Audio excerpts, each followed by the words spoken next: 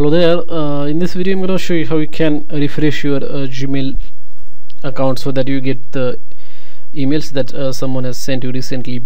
So to refresh the Gmail app, what you have to do is just scroll down in the primary mailbox like this, and then you will see this rotating icon.